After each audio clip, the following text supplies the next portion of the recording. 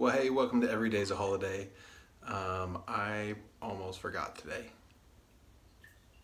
but not really, because today's May the 4th, which one? It's one of my great friends' birthdays, weddings, anniversaries. That was awesome.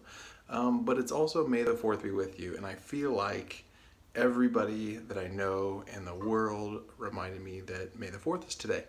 So, yeah, we kind of celebrate Star Wars all the time because Jed's favorite song is the Jimmy Fallon Star Wars a cappella, and we play that junk every single day. So if you want to celebrate May the 4th, I would listen to Jimmy Fallon's Star Wars a cappella with the cast of Return of the Jedi.